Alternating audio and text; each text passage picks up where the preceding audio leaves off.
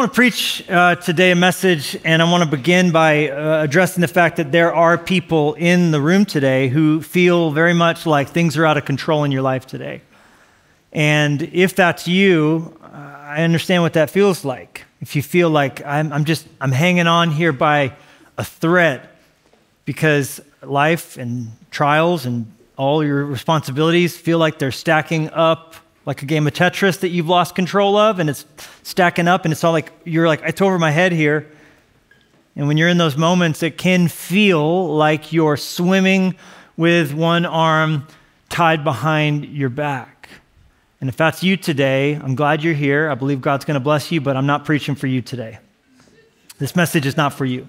So you hang on to all your issues. There's going to be a future week where we're going to talk all about that. Today, I want to talk to those who feel like life's going pretty good right now. And you're not bragging when you say that. It's always a weird thing, right? Like if I said, hey, who's hurting today? I mean, there would be so many people raising their hands up. I've done it for years. I've been that person for years. And let's be clear, this church is a safe place for people who are hurting. We're glad you're here. If your life's on fire today, but you're still here, you barely showed up, but you're here, we welcome you at this church. We're glad you're here. If you barely got any faith to rub together. But oftentimes in the church, we just talk about the hurting people. We forget about the people who are doing well. And it's funny, if I said, who's doing really good today, most of you would not raise your hand up because you'd be like half afraid you jinx it or something like that. You don't even know if you should believe in that, but you'd feel like maybe you'd be proud if you did, and God would like throw a lightning bolt at you, right? Like the knock on wood kind of thing. You're like, I can't say I'm doing good. But let me just throw this out there. What's the point of all that God's calling us to do and get victory in and get growth in and strength in if there couldn't be the possibility of brighter horizons? So proof of concept, I'm really grateful today to thank God that I'm at a really good spot in my life right now. And I'm really grateful to see victory in so many areas, blessing in so many ways. And I came today to preach specifically to those of you who would say like, it's like emotionally I'm feeling pretty healthy. It's not always been the case. Believe me, there was times where I couldn't travel with carry-on luggage. I needed room for all my baggage, okay? I understand. I get it if you're like, emotionally I'm a mess. But if you're at a place where you're like, you know what? Done some work, grown, feel more grounded. I feel more my true whole healed self.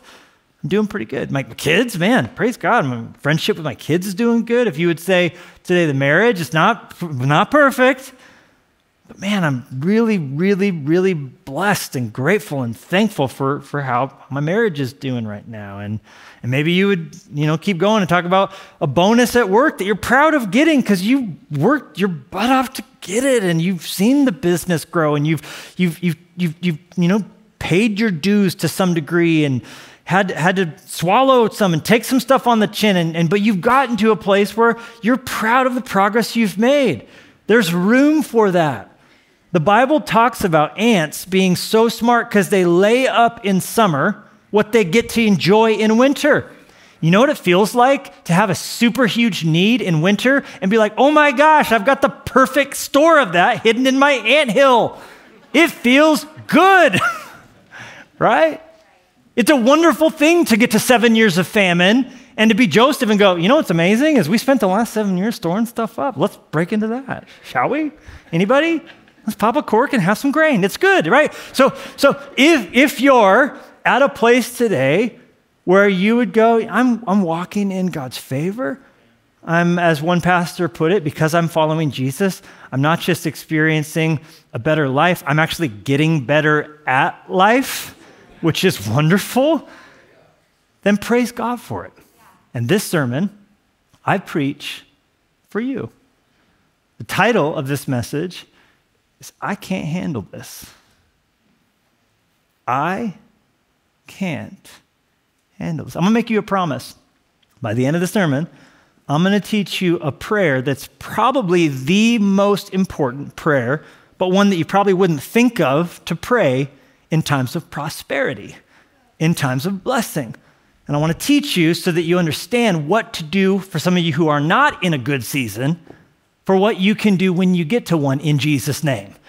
Because our God opens up doors that no one can shut, and he can make a way where there is no way. And by God's grace, you will get to better days. You will move through your valleys. You will get to greater glory and blessing. And I want to teach you so you have it in the tank, because you got to train for the trial you're not yet in. So if you're like up to your eyeballs in debt and your marriage is not good and your relationship with your kids is a dumpster fire and you're barely hanging on to the job that you have and you're emotionally a mess and a child in an adult's body, I'm going to teach you so that when that day comes and you look up and you go, you know what? Life's kind of rad right now in Jesus' name. Here's what you're going to do. You're going to pray the prayer that I'm going to give you by the end of this message. All right? But before we go any further, say it out loud with me. Say, I can't handle this. And you gotta, your wrist, if your wrists aren't snapping, you're doing it wrong. I can't handle this. I can't handle this.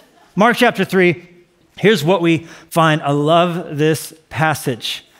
It says, and he entered the synagogue again. And he, Jesus, entered the synagogue, church, again. If you underline stuff in your Bible, I would underline the word again because it's significant. And he, Jesus, entered the synagogue again. And a man was there who had a withered hand. So they watched him, Jesus, closely, whether he would heal him on the Sabbath, so that they might accuse him.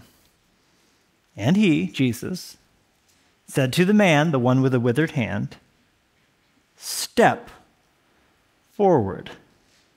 Then he said to them, is it lawful on the Sabbath to do good or to do evil? So he's got the man in the center of their gathering. And with the man standing there, he says, come forward, step forward. And with the man standing there, knowing they were watching him to see what he would do for this man, he now calls them out on the thoughts they had silently been thinking. Houston, we got a mind reader. He said to them, is it lawful on the Sabbath to do good or to do evil? To save life or to kill? You know, I wouldn't ever recommend you play chess with Jesus. He's thinking 17 moves ahead. So they think they got him in a trap. They think they got him in this big aha moment. He's going to heal this man, which is work. He's the Messiah. He's going to work and do some miracle, touch the guy, do something to heal this guy. And then they're going to be like, busted. And Jesus addresses their thinking. What's the purpose of the Sabbath? What's it there for? Is the Sabbath given to take life or to give life? They kept silent. They were like, oh, steam started coming out of their ears. Because if they say it's to give life and to help and to do good, if Sabbath was given for man and not man for the Sabbath, then the thing they're going to bust him for, they can't bust him for. But if they go, well, the Sabbath was given for evil, then they're insinuating that God's a sinner. And God gave it for an evil purpose. And that taking life is preferable to giving it. So they all just look at their feet. And when he had looked around at them with anger, being grieved by the hardness of their hearts, he said to the man, stretch out your hand. And he stretched it out, and his hand was restored as whole as the other. Then the Pharisees went out and immediately plotted with the Herodians against him, how they might destroy him. What do Jimi Hendrix, Albert Einstein, LeBron James, Marie Curie, Benjamin Franklin and Nikola Tesla have in common? They're all ambidextrous. They can equally and effortlessly utilize both the right and the left hand, and there's no diminishment. There's no, I can work it out, I can muscle it out, I can figure it out. There's no sense in the brain of like, this is funny, this is strange. I'm dominant in my left brain, but I'm using my right hand. I'm dominant in my right brain, I'm using my left hand. I can do it eventually, but, right? Only 1% of the American population, studies have found, are truly ambidextrous. Some can better get by with their non-dominant hand, but to be truly where it's exactly the same in your brain and in your hand, using your right hand or your left hand. Any truly ambidextrous people in the church today, in the gathering today? Yeah, not, okay, well, come on now, welcome. We're glad you're here. Look at that. That's pretty good, right? 1% of the population, truly ambidextrous. But it's not the only, that's not the only way that you can be different than just right-hand dominant or left-hand dominant. There's also, I came across this in my research this week. This was fascinating to me. There's a condition that's the opposite of being ambidextrous, where both hands feel as foreign to your brain as a dominant right-hand person does using their left hand. That's just sad. I was like, that's so mean. Like, that's terrible. That's not good. Last week, we talked about how God has a plan for our left hands. We talked about how all of us have a left hand, right? And all of us have an area of our life where we feel left-handed. And I'm not just talking about the southpaws among us who say, man, I'm a lefty living in a right-handed world. And writing on a notebook is annoying, and dry erase is annoying, chalks, and all, because everything's just kind of built, like even the flaps on our jeans are built for a right-handed person. You have to go over the flap with your left hand to zip up your pants in the morning. But similarly, there's a way in which we all feel like we have our own kind of left-handed issue, where we don't kind of fit in. Something maybe different about us. We're shorter, we love running, or we're nerdy. There's all of us have if we could change something about us, maybe we would change that. And what we discovered is when we look through God's glasses at our left hand, we see in his perspective, he's like, it's actually a source of power. What you would deem a source of weakness, your left hand, is in his estimation something that makes you super strong and capable and able. This week, we're going to see the other side of it as we talk about the right hand. How does God see the right hand? How does God want us to see the right hand, which in Scripture is a picture of power, authority, blessing. It's not the 7 skinny years. It's the 7 powerful years, 7 blessed years. 7 years of abundance. Paul said, I know how to use my left hand. I know how to use my right hand. 2021, we made our staff theme for us here at Fresh Life Church, ambidextrousness. We talked about coming to a place as a church, coming out of COVID, where we weren't going to say, well, I'm only going to do online, or I'm only going to do in person. Could we do both? Could we reach both? Could we minister in such a way that would allow this message to go into all the world and reach countries around the world and prisons around the world and people around the world with the gospel, and also be a church that prioritizes and cares about what can happen in the gathering? And there's always going to be some pushing for one or the other, but can we have kind of a spiritual ambidextrousness? Well, in the wounds of Jesus, we find healing, not just for our left hands, but for our right hands also. In fact, John's gospel tells us there at Skull Hill, they crucified him. Nails through both of his palms, nails through both of his physical hands, the hands that were in Mary's womb, the hands that grew up, the hands that touched the leper. Those same hands were stretched out and pierced. And Isaiah the prophet said it was for us. It was for you. It was for me. We can internalize that. It was for me that he was wounded. It was for me that he was punctured, that he was pierced. And there's healing for us. Oh yeah, salvation. Don't have to go to hell. That's awesome. Just the beginning. Just the beginning. The freedom, the strength, the peace, the rightness, the wholeness. God has wholeness for your life from his wounds, Isaiah says. Okay? So insecurities is where we talked about last week, but now I want to talk about the other side of it, the right hand of strength and power. The Bible understandably has a lot to say about God's right hand. There are no verses that I can find in the entire Bible about God's left hand. You want to know why? He doesn't have one. In that he doesn't have weakness. He has no rival.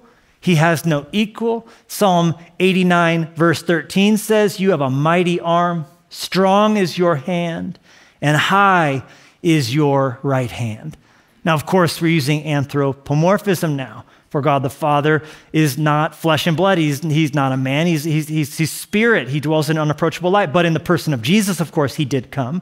And in the person of Jesus, he came not as a lion. He came as a lamb. He came sort of as left-handed. Born in a podunk city with no connections, no resources. You're like, I'm from a small town. He's from a smaller one, okay? Well, I didn't come from much. He was born in a cave. You think you have complications and difficulties from your origin story? His was worse and his was weirder, so that he could truly relate to us no matter what we go through. We have a high priest, you hear me, who can sympathize with you in all of your weaknesses. Well, you don't understand, I've lost a loved one. His cousin was beheaded.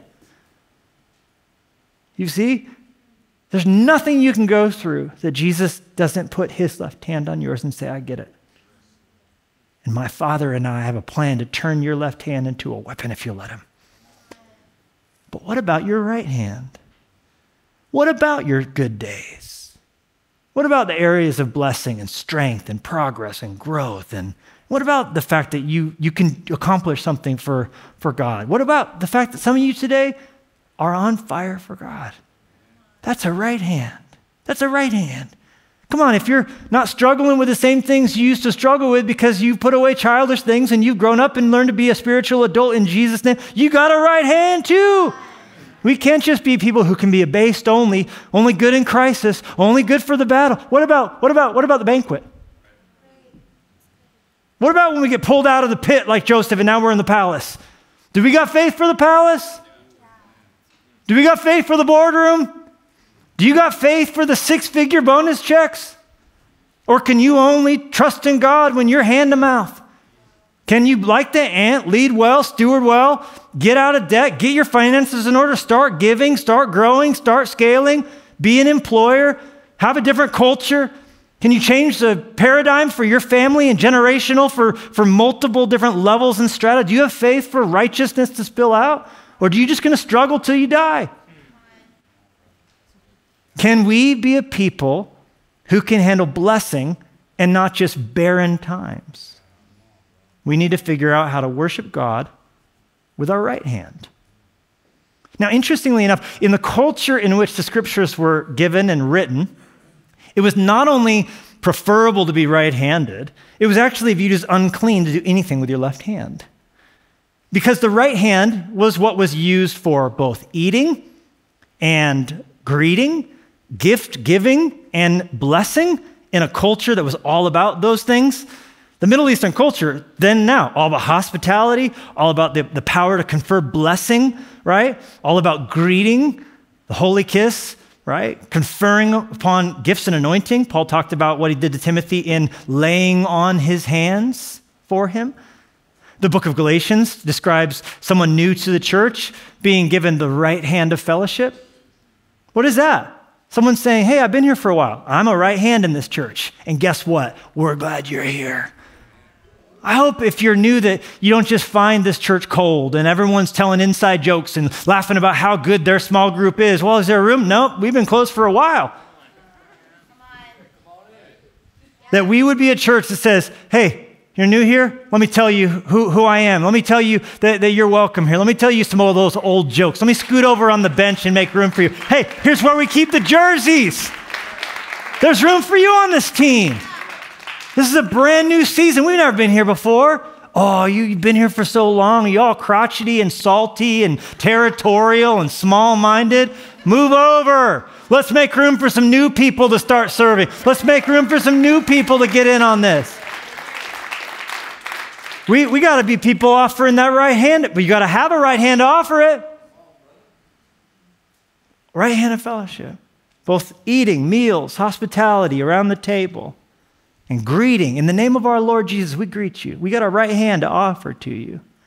We got something a little extra. We say, God, we can bless you too. We don't just need for ourselves. We can bless you as well. We want to be a church that says to the cities that we're in, we got our right hand and we're not afraid to use it.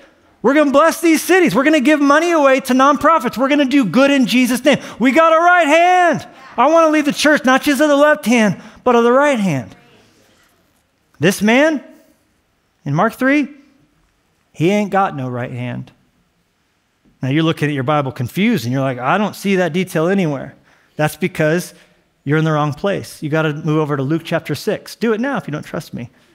Luke chapter 6, verse 6 tells us that this hand that was healed, that was withered, but then wasn't because he stretched it out when Jesus told him to. Look at it on the screen. His right hand was the one afflicted. Why would Mark not tell us that? And Luke did. Mark's writing based on Peter's account. Peter didn't care about right hand, left hand. Luke was a doctor. They're trained to take detailed notes of the patient's symptoms. I don't think he included it because he thought it was pertinent spiritually speaking. I think he was just really used to it because maybe one time he accidentally amputated the wrong limb.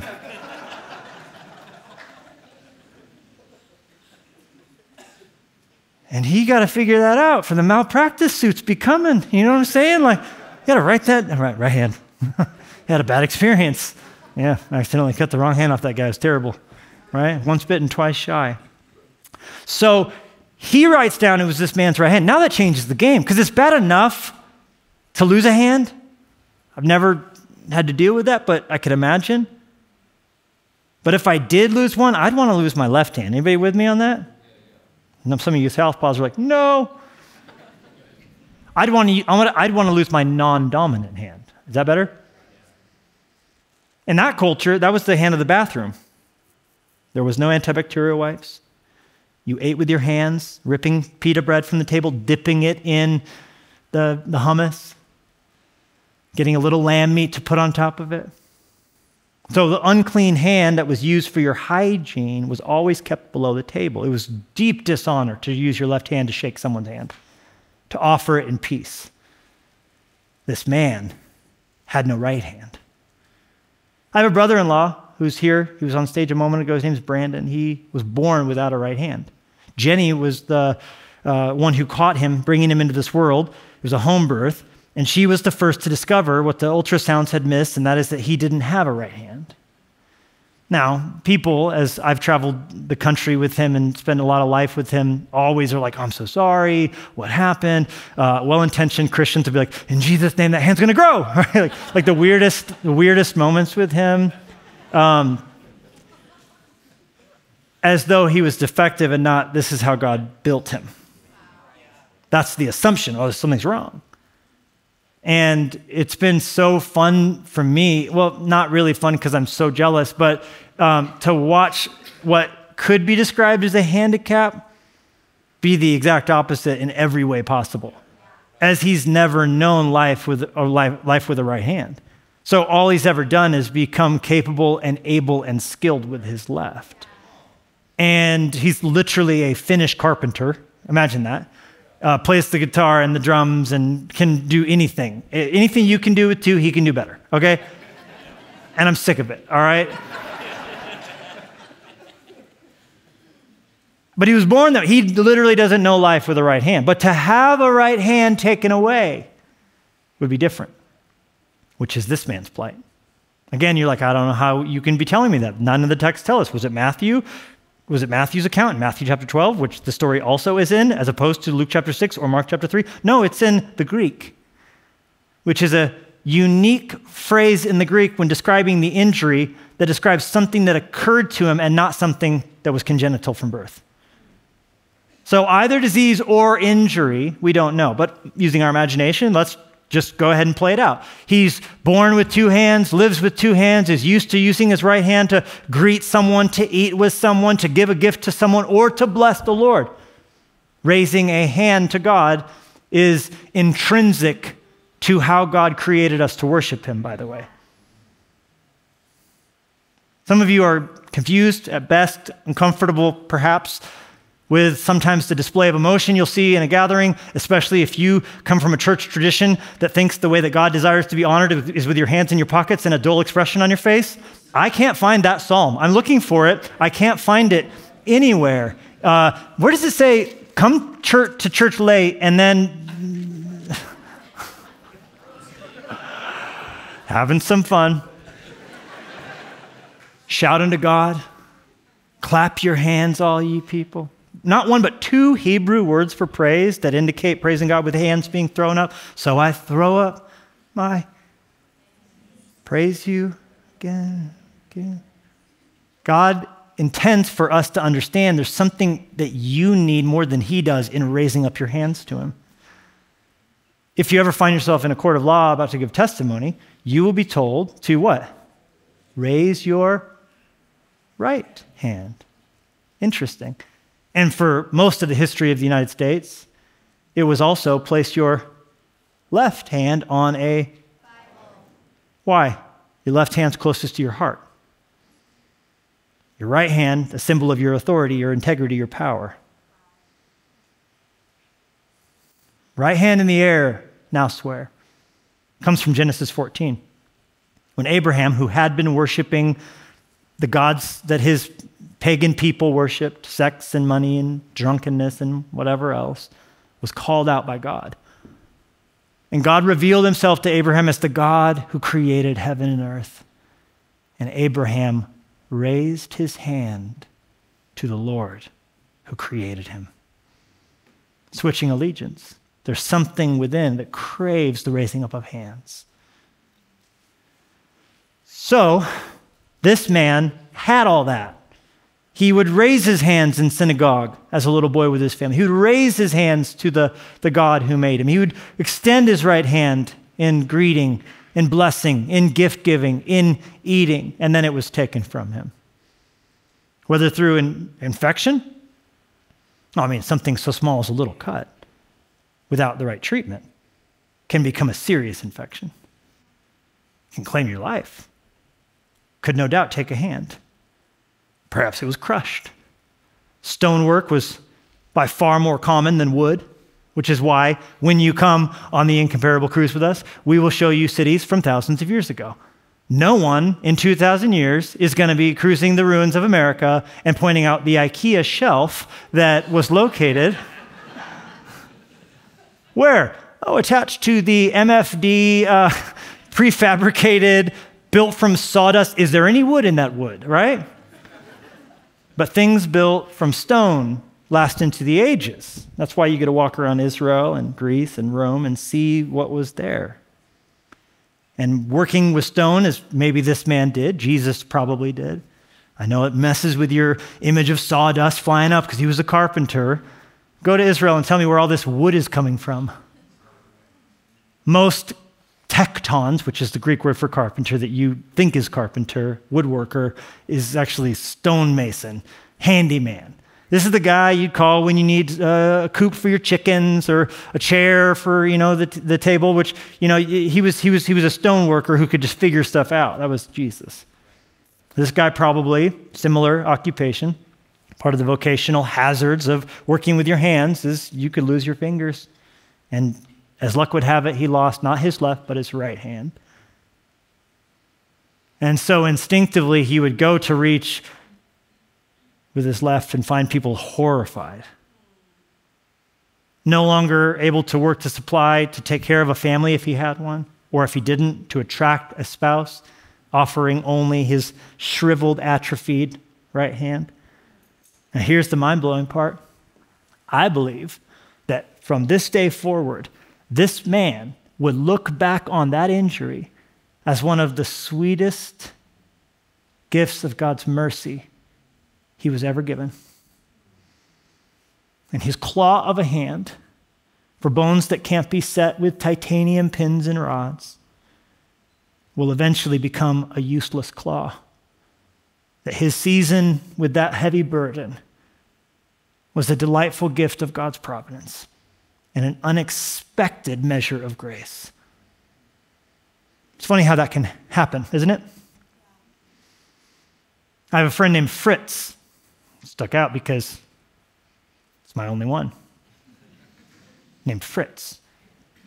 And he has a son who's a prolific tennis player. I met him in Myrtle Beach. Daisy and I were preaching at a conference, and we had some rec time. So one day we rented a jet ski for an hour. He said, how long do you want it? Just an hour. Yeah, we can give you a bargain on 3 hours. And I said, there's not fun you can have on a jet ski after an hour. I said it tongue in cheek, but it's been my experience so far. Usually I'm good for about a year once I've had an hour on a jet ski. So we did that, and then we saw there was a tennis facility near our hotel, so we walked over and we found out they had a pro there, and he could do tennis lessons. And at the time, the pro had left the area we were in. We couldn't get a tennis lesson, literally, and so it was like, we're excited. Let's get a tennis lesson for you, Daisy. And so we book him with this nice old man named Hans, who's Fritz's uncle, who was teaching her, and it was great. And so I'm just chit-chatting with Fritz a little bit. And he says, oh, is this your only child? I go, no, we got 5 kids, 1 in heaven, 4 here on earth. And we talked for a while, and I said, do you have kids? He goes, oh, yeah, I got kids. And he shows me a picture of one of them. He says, in fact, he's one of the best junior tennis players in the entire country, my little guy. I think he was 7 years old at the time. And I said, how'd that happen, right? And I assumed what was going to follow was going to be that story you hear about Andre Agassi and his dad out there, when he was 2, duct taping a tennis racket to his hand and not letting him come in until he had hit like 9,000 balls or whatever. Those stories you hear about the 10,000 hours that someone got. And he said, nothing could have prepared me for what he said. He said, how'd your son become, his son's name Hudson, how'd Hudson become the best junior tennis player, one of the best in the whole country? And he said, it all started the day he broke his right hand. Do tell more. And he did. Apparently there was a tournament, and he was killing time between matches, and they had a van loaded up with their bicycles and stuff so that during the tournament they could play and explore and go eat or whatever. And his son said, there's a skate park you can bike in right across the street from the tennis facility. Can I go ride my bike around the rims? He said, absolutely, go for it, go nuts. And the son did, and he went off a jump, and he fell off, and he broke his right hand. Here's a photo of him they took in the hospital that shows the bones that are broken. Here he is in incredible agony. And the next morning after surgery, gets this all set, gets this all sorted out. It's all dawning on them. He's a right-handed tennis player who is traveling around playing tennis at the high level at the age of 7. And his dad said, well, what are we going to do now? And Hudson's like, I'm going to go play tennis. He goes, you can't play tennis. Your arm's in a sling. He goes, I got 2 hands, Dad. I got 2 hands, Dad. He said, that's not your dominant hand. You don't know how that works. You don't just randomly do that. And he says, I'll figure it out. So his dad takes him outside and starts feeding him ball after ball after ball. And you can see in the video clip that he sent me.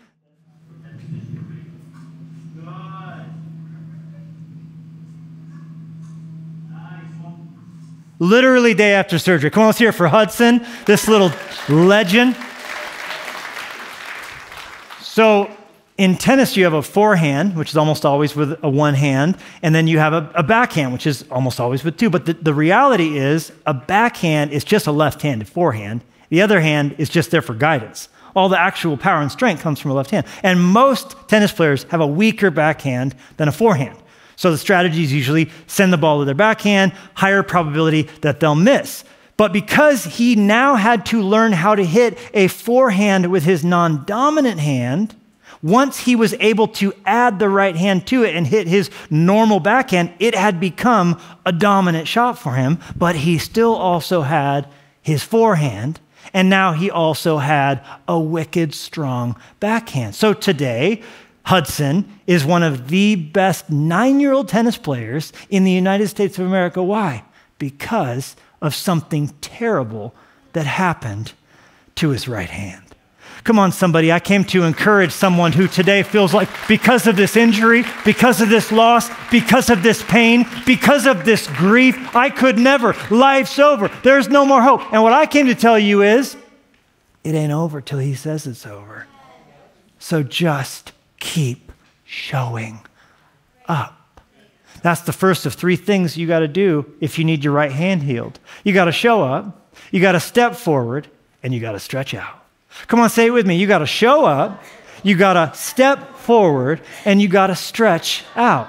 You got to show up, You got to step forward and you need to stretch out. Anybody with me?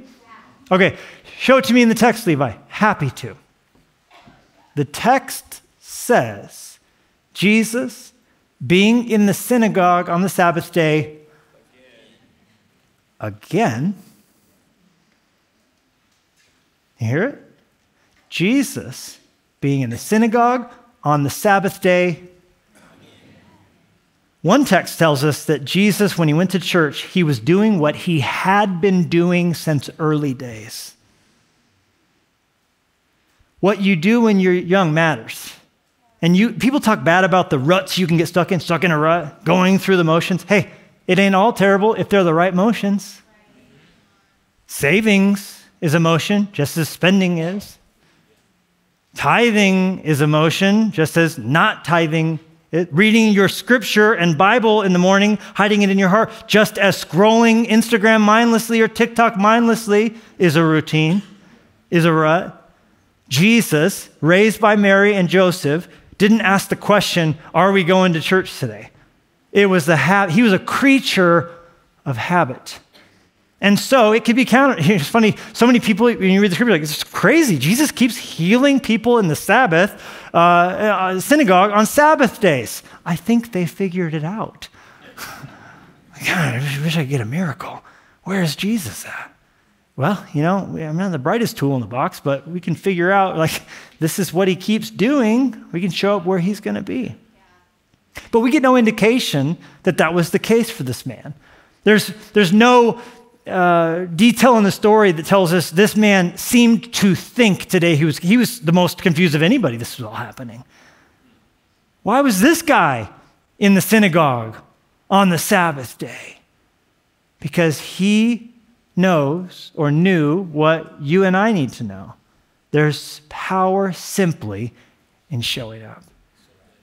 Would it be easy for him to go, first of all, why would I even show up? Remember what Job's friends told him? Bro, you must have done something real bad to deserve all this. Remember his wife? Bro, you should just curse God and die. What'd Job do? His kids having just been killed. Lost every penny he had to his name. His health afflicted. He drops to his knees and says, you give, God, and you take away. You have left-hand days for me, and you have right-hand days for me, but I'm going to take them both and raise them to you. Blessed be the name of the Lord. And this man, with a withered hand, it would be so much easier for him just to stay home. You think? Just forget about it. Is showing up to worship. He's not drawing attention to himself. You don't see him doing what blind Bartimaeus did. Jesus, Jesus, come heal me. I need you. I'm not saying it's bad for Bartimaeus. I'm saying this guy's just in the back. He's just there to worship. He's just there to bless God. On a good day, on a bad day, he's saying, I'm a child of God. I'm here to give God glory. And this encounter happened, I believe, not just because of what happened on this day, but what happened on the days where this didn't happen too. He was developing the muscles of faith. He was training for trials he wasn't yet in. So first step in receiving whatever God has for your right hand is you just got to show up. One of the problems with missing church is eventually you stop missing church. And a symptom of not being in the presence of God is not missing and longing for the presence of God. The more you experience his presence, the more you long to experience his presence, and the more there is to see in his presence. But pull yourself away from it, it puts you into a dim environment, and you always look better in a dim environment. That's why we scatter like cockroaches when the lights come on in the movie theater, because we finally realize what we've been luxuriating in. We're like, oh my God, it's filthy in here. Get me out of here. The longer you're out of scripture, the longer you're out of church, the more the lights get dim. You start to look pretty good. Feel pretty good. I'm doing pretty good. Life's pretty good. It ain't nothing without the presence of God. Without his glory, without him shining his life and heart on you, without him manifesting his presence in the midst of his people as we exalt his name, which is how he has appointed for us to praise him together. This man showed up. Secondly, when Jesus called him to, what did he do? He stepped forward. Oh, that's scary. Jesus singles him out. He's in the back of the room somewhere against the wall, and Jesus says, step forward. He's like, I think he's talking about you. You know what I'm saying? Like, no one wants to be singled out in that way. There's something within us that wants to preserve our image of cool. I remember when the altar call came for me to get saved, I was already going to church, but it was time for me to come and respond. And everything in my head was just saying, if you come and give your life to Christ today, everyone around you is going to think, wait, he's a fake because he's already been coming, but isn't really saved. And then God was like, hey, idiot, none of their opinions matter, just mine, and I want you.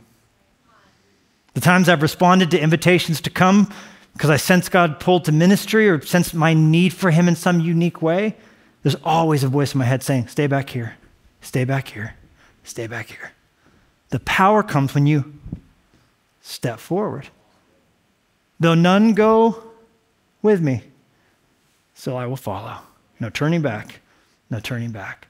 So this is the faith of this man who not only had shown up, but now stepped forward. And then Jesus, he said, what did he say? Stretch out your hand. Oh boy. He had perhaps kept this thing out of sight for so long because no one wanted to look at it. And he got sick of explaining. Now, with every eye on him, he has to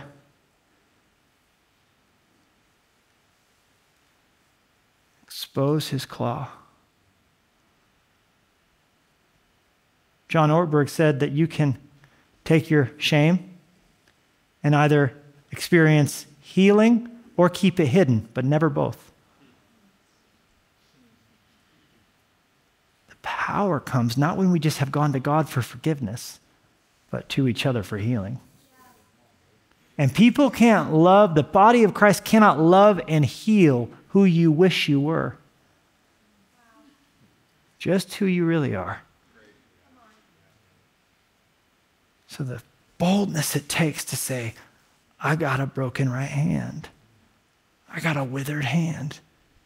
And then the courage to be a church community that will see someone struggling and not point the fingers, but circle up with a hug and say, we're going to pray you to wholeness. I got my own withered hand. Here's what God's done for me. He's going to work in your life. I'm not scared of your withered hand. I'm not embarrassed by your withered hand. I'm not insulted or disgusted because I'm no better than you. But he's better than all of us, and he still loves us. So the man did the three things. He showed up, he stepped forward, and then when Jesus called him to, he stretched out his hand. And none of those things are my sermon. Because this message is not about this man. It's about the Pharisees, who looking on were so sick that they could watch a man be given his right hand back. Prospects for marriage just opened up. Ability to provide for his family, everything is now changed. He can now have meals and eat his own food and not get insulting, gross looks from people. He was just given his right hand back. And they're mad because it happened on a Sunday, a Saturday, the order in which it took place. In fact, I would suggest that this is not the story of a man with a withered hand. It's a story of the men with the withered hands. And maybe that's why it's one of the few details in Scripture that are included in 3 of the 4 Gospels. There's multiple withered hands here. Not this guy's only, but the other men and individuals that day who had some right hands that had withered up on their own. How does this happen? Well, let me tell you about the Pharisees in particular. This is a sect of Judaism that developed during the Babylonian captivity, when Israel, through their sin and disobedience to God concerning the Sabbath, concerning divorce, concerning tithing, concerning lots of different idols that they were worshiping, money, sex, usually time. These are all kind of the usual suspects. Why doesn't the devil get more creative? Well, when you go fishing, do you change bait while the fish are biting? The devil would move on if you'd quit eating it. So during this time, there was a spiritual renewal as people were like, gosh, we got to quit it. We got to stop. Let's long for revival. Let's pray for revival. And guess what? It happened. You're welcome, God said. the Pharisees were born. I know when we talk about the Pharisees, we hear the Darth Vader theme song in our head. Dun, dun, dun, dun, dun, dun, dun, dun, right? Hold on. This started as full-on revival. We don't want to be treacherous with our wives. Let's honor our marriage vows. Good thing, bad thing. Right hand. God, we want to honor you with the tithe. Good thing, bad thing. God, we want to influence our culture. We want to tell them we can stay pure in Babylon. When we come back to the Holy Land, we want to listen to what Nehemiah said, and that is honor the Sabbath. But it became twisted. It became the right hand can become twisted. How? When it goes to your head and you're not focusing attention back on Jesus, who is the head of the church. The moment a blessing doesn't get turned to praise, it becomes an idol in the heart and a twisting of the hand. How do we fight against this? Constantly with these four things: honesty, humility, vulnerability, and authority. If you got a right hand today, you need to foster honesty with yourself and with others and with God, humility about how the right hand came to you, vulnerability with each other about what's the struggle and the temptation, and then lastly, authority, meaning we keep doing the things that God calls us to do and we never think we're above it because we're at a different season. We graduated past that.